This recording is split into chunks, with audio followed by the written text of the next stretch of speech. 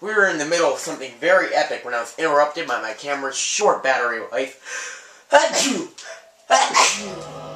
I'm allergic to the Twilight. Or maybe I'm allergic to batteries.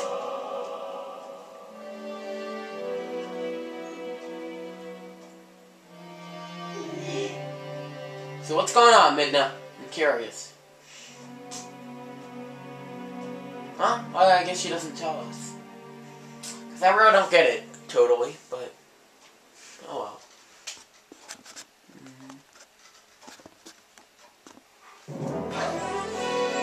So how about we head on to Faron Woods? Warp. So yes, now we can warp anytime we want, basically. There's never again going to be a point in the game where we can't warp. Well, except for like if we're in a dungeon. But yes, we want to warp to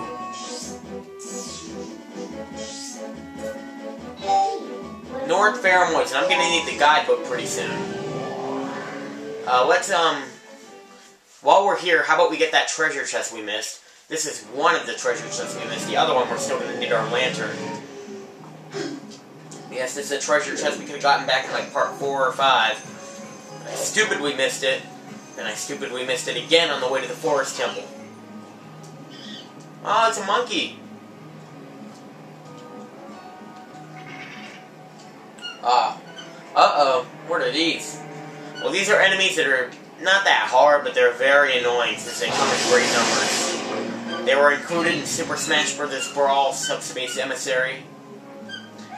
And I don't know why. A bunch of better enemies you could have chosen from.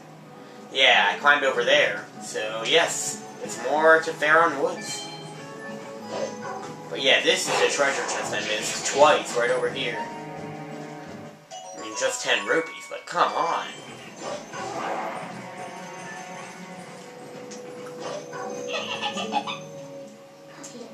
There's another section of foot beyond this hill. Let's go. Since Midna's fully healed, we can warp, we can jump, and we can do our B attack, though we haven't tried yet. Yeah, there we go.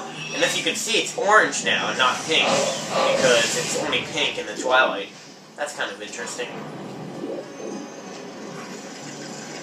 So it's a windy day, so we just gotta wait until... It's just so funny how, like, if it wasn't a windy day, then we'd have to wait and come back when it was a windy day.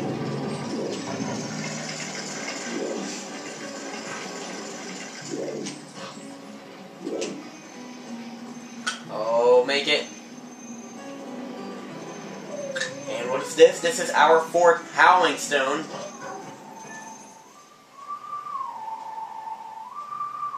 And it's the Prelude of Light. This is the real Prelude of Light.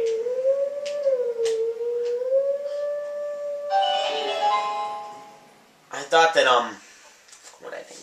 Yeah, I thought that the Eagle or the Hawk song actually kind of sounded like the Prelude of Light.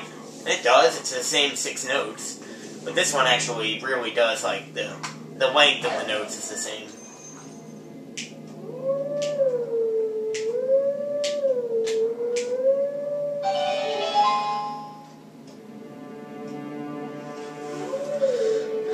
Okay, so where are we?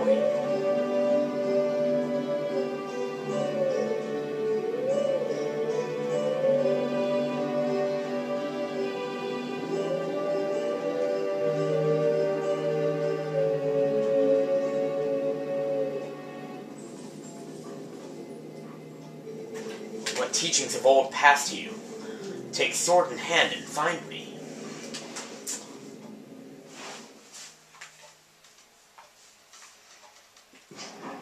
And where is he?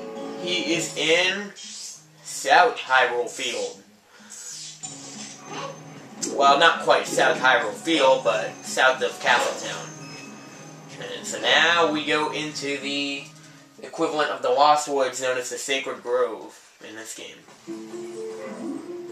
And it's a beautiful remix of Saria's song, or Saria's song. I call her Saria.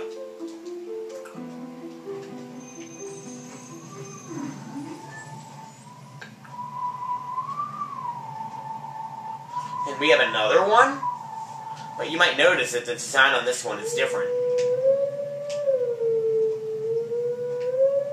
So it's not exactly the same kind of Howling Stone. And it's Zelda's Lullaby this time.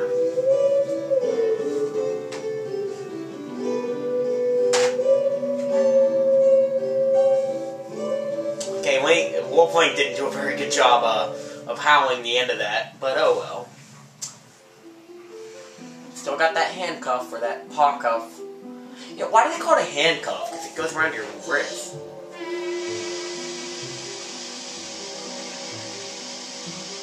And so that summons the Skull Kid and his army. But at least he opens the way for us somehow. And these guys are very annoying. What does Midna have to say? No matter how many times you defeat these things, they keep coming back. We gotta lay down a field of dark energy and beat them all at once. So it's kind of like the Shadow Beasts. So you really gotta follow his music. And when you hear that it sounds like the Daegu pipes from Majora's Mask, that's where he is.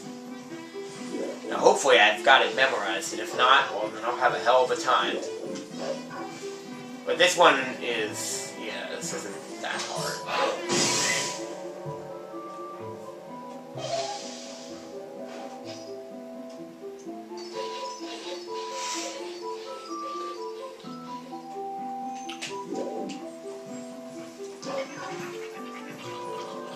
And the thing that really sucks about this place is that there is no map.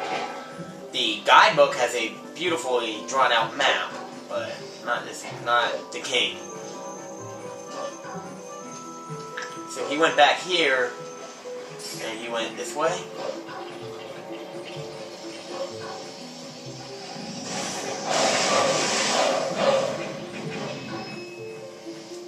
Did he go up here?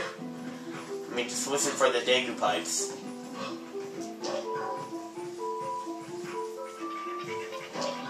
No, it didn't go there. It went this way.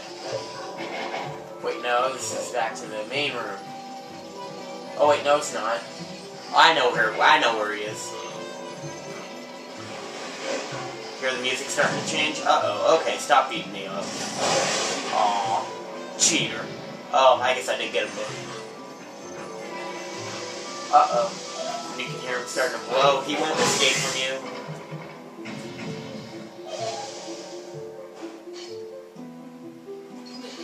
Well, not until after you hit him. So make sure you know where he went, watch closely, and like you see, they don't really show you exactly.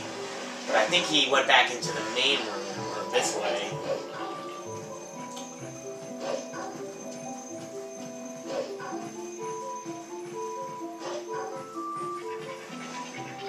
So he must have, I think he went over here. Oh, he's up there. But in order to get up there, you have to go around here to the so-called second floor. So hey, this didn't go that badly. As you can see, this door is now open. Skull Kid's on the other side.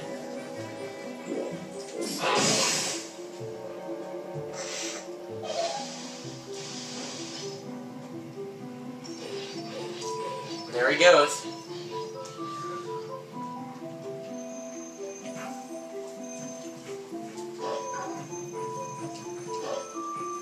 So now we're here. And now, whoa! There he is. And now it turns into a boss battle. Look at that Joker face. Or moon. It's like the moon from Majora's Mask.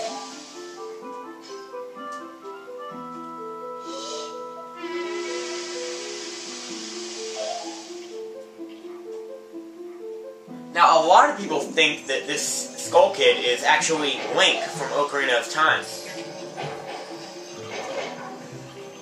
Like the people that think that the Majora's Mask is, you know, only happening in Link's mind. Like, it kind of falls under that Link turned into a Skull Kid. Just some theories, you know. Yeah, so you gotta hit him when he's blowing his flute. I remember lots of people flooding Nintendo Capri Sun's video with that. Hit him when he blows his flute.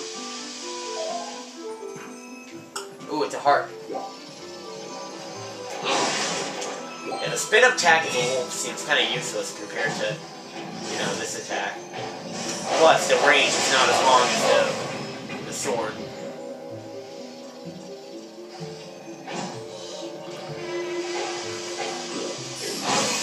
And wait till he blows his flute. Yeah, you might be tempted, oh, he's so right open. And we've already hit him twice, so now he summons an army of 6 or 7. Ah!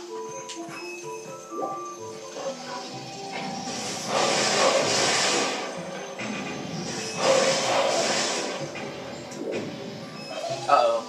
Made a mistake there.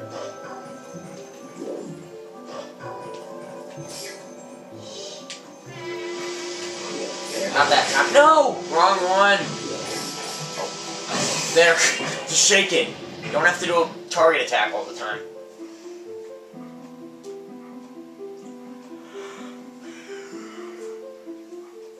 Hee hee hee. Bye. Well, of course, that can't be Link, because Link doesn't talk in text. See a bomb rock there, and you're just wishing you were human right now. But that will happen soon. So we're looking for the blade that evil can never touch, and that's here. Next video, we will do this.